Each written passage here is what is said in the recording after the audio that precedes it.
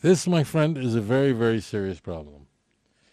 Because as it turns out, Christians are under the apprehension that if they go online, you can see a Septuagint online, which is a Greek translation, we are told, of the Jewish scriptures, or if you go to a bookstore and buy a Septuagint, which you can, that is the same Greek translation that was rendered some 2,200 years ago. There was, roughly 2,200 years ago, a translation of the Torah, that means the 5 books of Moses alone, that was done by 70 or 72 learned men. And we have a lot of sources for this. The sources are all over the place. The letter Aristide, Josephus, it's just everywhere. This is a historical event. And it's never been done before. That translation into Greek, about 2,250 years ago, which means it was during the Greek Empire. And this was for a library in Alexandria. This is a library. So if you have a good library, you want to make sure you have every book. Like people want my books, so libraries buy my books. They want my books to be in their library. So this was not just a book, this was the Torah. So 70 or 72 learned men went and they translated the 5 books of Moses into the Greek language, and that was put in a library in North Africa. Okay. Now, as it turns out, the Greek language was then the lingua de franca, which means it was kind of like English. English today, the English language today, really, I mean, you can travel all over the world, and any person who has any education at all could speak some English, but it was kind of like that. Greek was the world language. It wasn't, no language in history was as dominant as the English language is today, but it was something along that line, okay?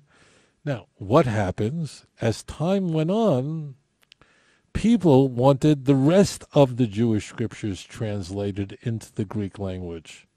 And there were all sorts of people, just like today. You know how many translations there are of the Bible into Malay? There's not one. There are quite a few. I've seen them. English, there are hundreds and hundreds of translations of the Jewish Bible into the English language. Each one's different, done by different people. In the exact same way, the Jewish Bible was translated over and over again into Greek. But here is the danger, very big danger. Listen very carefully.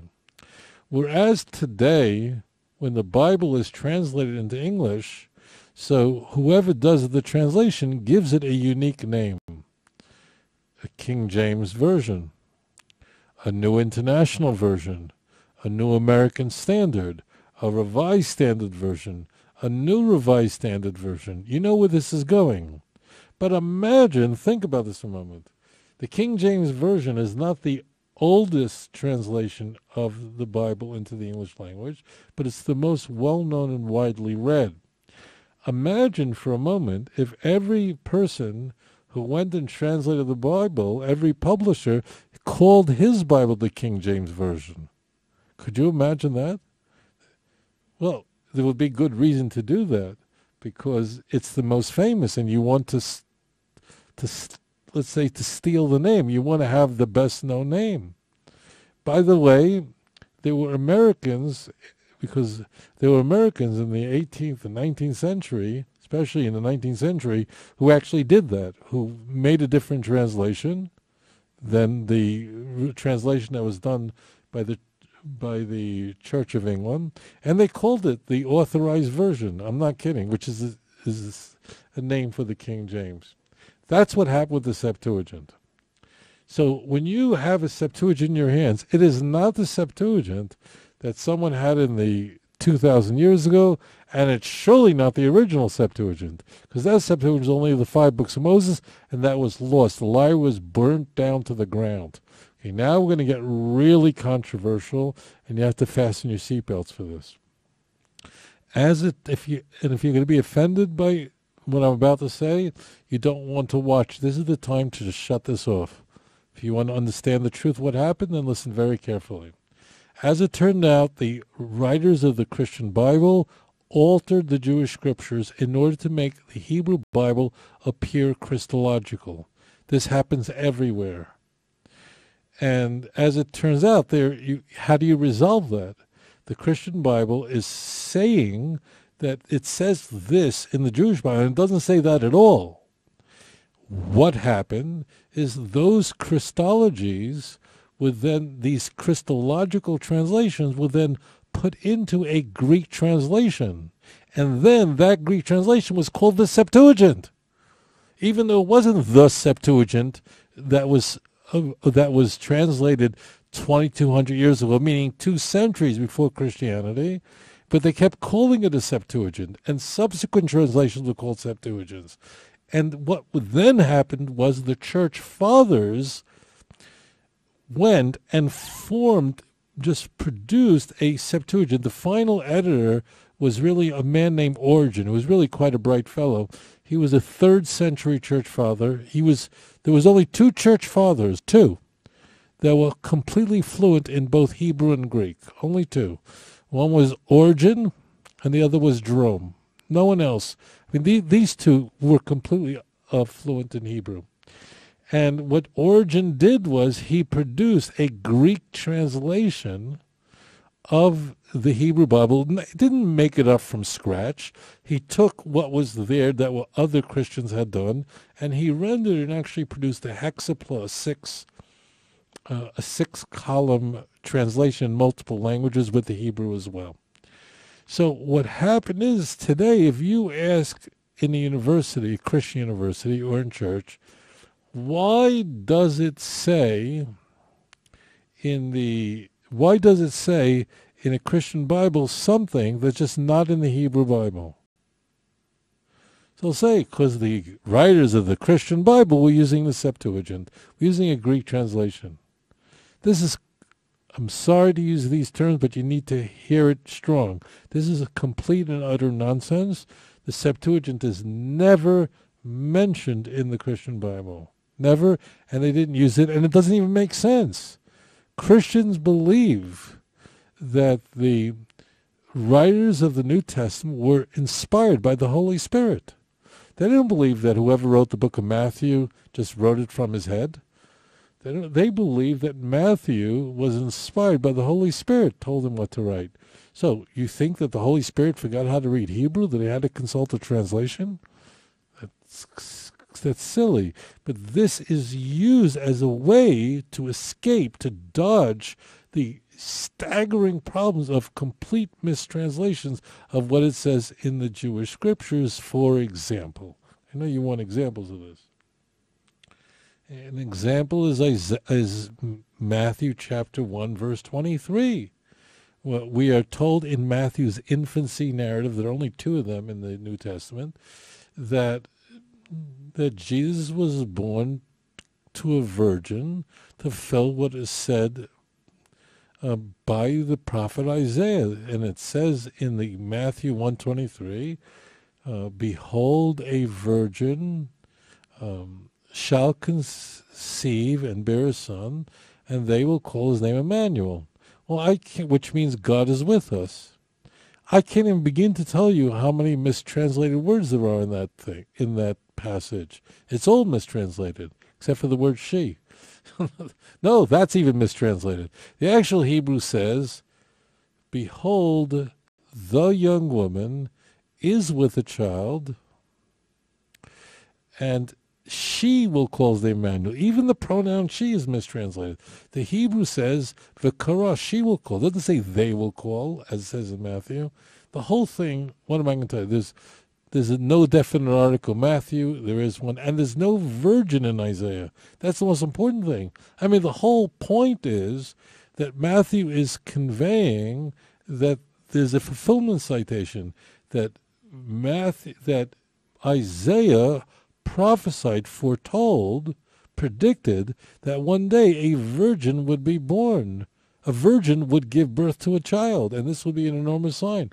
Well, it doesn't say virgin. The way to say virgin in Hebrew is betulah. There's no other way to do that. Okay, that's the only word, whether it's biblical Hebrew, modern Hebrew. Betulah conveys certain virginity. That's it. An alma means a young woman. Now, a young woman might be a virgin. A young woman might have 3 children. I don't know. Young women get married, and incidentally, it's young women that have children, not old women. So a young woman, it has nothing to do with virginity. So if you'll ask your pastor, why did Matthew mistranslate what it says in Isaiah? He'll say, no, Matthew was relying on the Septuagint. Well, and the Septuagint predates Christianity. Well, this is all nonsense. I'll show you why in other ways. There's the writers in the Testament weren't using a Septuagint. No one has a Septuagint that existed 2,000 years ago. What they were doing is they were mistranslating the text, and then Greek translations were then produced to bolster the mistranslations found in the Christian Bible.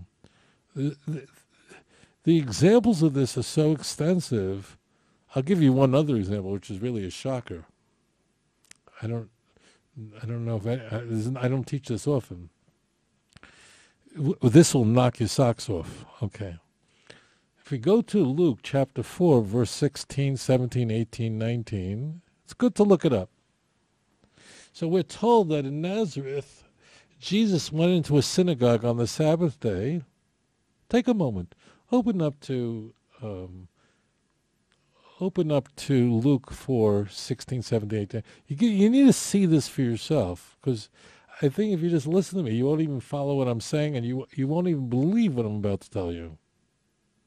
So just go to Luke chapter 4,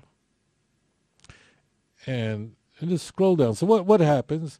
So he goes into a synagogue on the Sabbath, and he went up to read. And what did he read? He read from the book of Isaiah. Now, why would someone read from the book of Isaiah in a synagogue? So this is really important.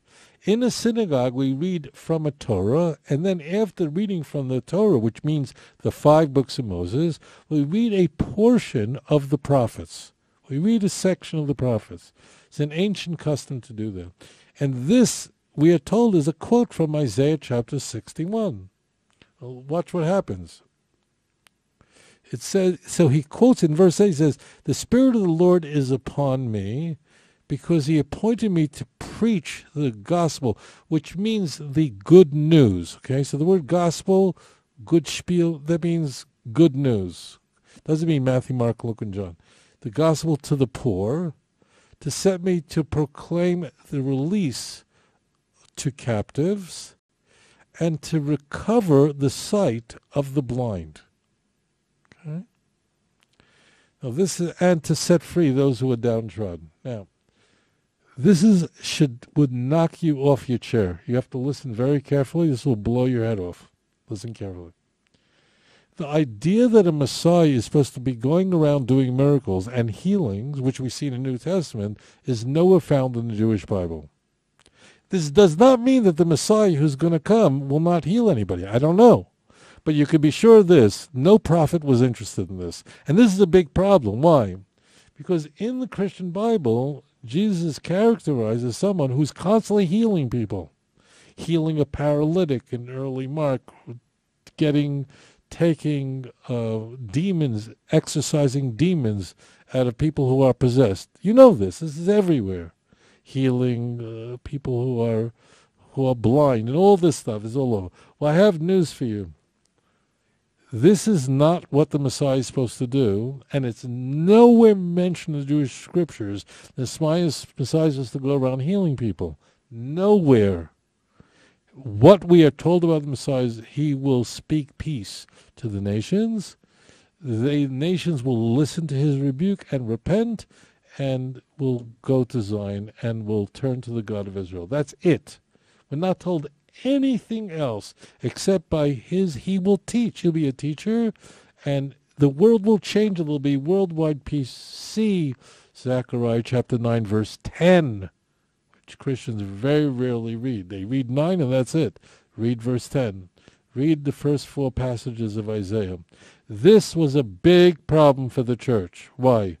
Because what you find in the Christian Bible is his whole ministry is going around healing people and preaching, but healing people. That's huge. Luke, the author of Luke, wanted to have a passage in the Jewish Bible that spoke of the Messiah healing people. And this phrase in Luke 4:18, where it says, to give sight to the blind, does not exist in Isaiah. It isn't there. It is not there. If you now have a Christian Bible here with Luke 4:18, and then you open up the book of Isaiah, chapter 61, you'll see in 61 the quote, and you will accept from one part, and that is to give sight to the blind, to heal the blind. Luke put that in there so that the messianic prophecy, will look like that the Messiah is supposed to be a healer. Now, I guarantee you this. Listen carefully. If you go to your pastor and go, "What is going on here? Where did that clause come from?" Your pastor is going to tell you that your pastor is going to tell you this comes from the Septuagint. I'm not joking. And if you go to the Septuagint, it's there. So this is like a life vest to rescue Luke, because this Greek has it in there. And here's the rub. This is a wild rub. In Luke 4:18, we are told that Jesus went into a synagogue in Nazareth and he read from the scroll, which means he wasn't reading from Greek, he was reading from a Hebrew scroll. So he surely never could have read that. He wasn't reading from a Septuagint. Could you imagine the claim that if a Christian is a Trinitarian, could you imagine this? That means you have to believe that God used the translation because he didn't know Hebrew well enough? So that is a very extreme example. There are not 2 examples of this. There are more than 200 examples of this. The whole Christian Bible is filled with mistranslations, and what is used to answer that problem away? The Septuagint. Even though the term Septuagint, there's no mention of it anywhere in the Christian Bible. They weren't using a Septuagint. They simply were not rendering the text properly. I mean, look, my friends, you know about Jewish people, and sometimes the things that people think about Jews is not the most pleasant thing. We're not crazy. We're not. It's just we're reading the text in the original Hebrew. And if you're not reading the original Hebrew, it is like theologically living in North Korea, where all the information is completely controlled, and you have no access to independent information. You can't. It's not that you can't think for yourself. You don't have the information to think. It's not like people don't think. It's like if you don't read Hebrew, you're a slave to the translator. Translations are commentaries. That's all they are. They're a human iteration that tells you what the translator thinks the text you should think that the text says. And they're really written to look pretty, but so here's the deal. I can also show this to you.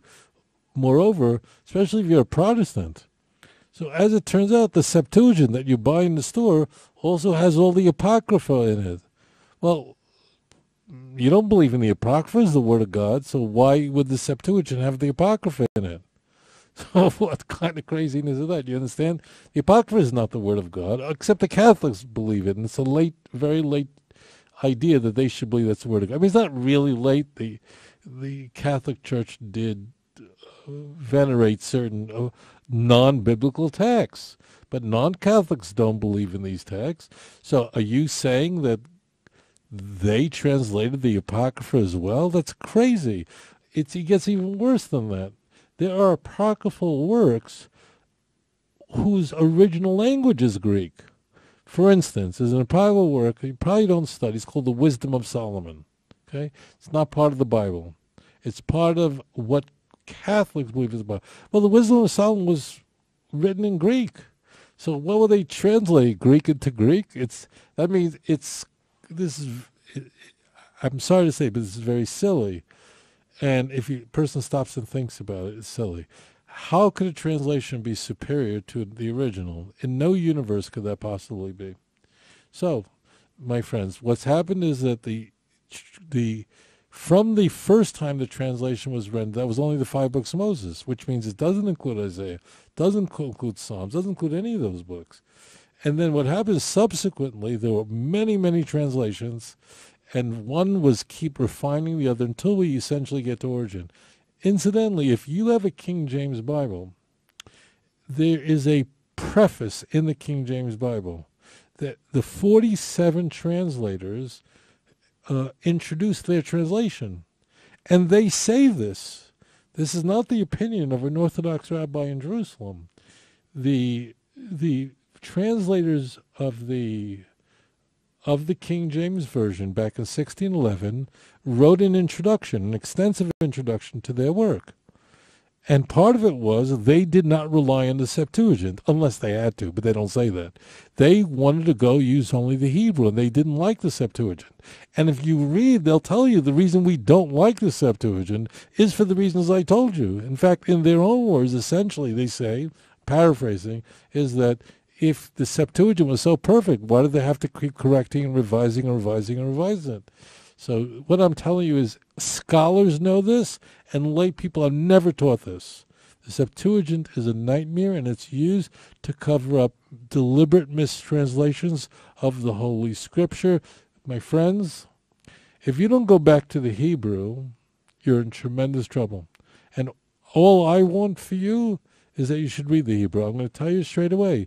Every religious Jewish child reads the Torah in the original language. None of us use translations. We don't. Because why would you want to have a translation? It's like kissing God through a towel. Who wants that? You want to read the original. Don't trust the translations. And we teach 5, 6... My first language is Hebrew. So we were always learning out of the original Hebrew. No one was using translations. Translation is treason. Anyway, so that's the backstory of the Septuagint.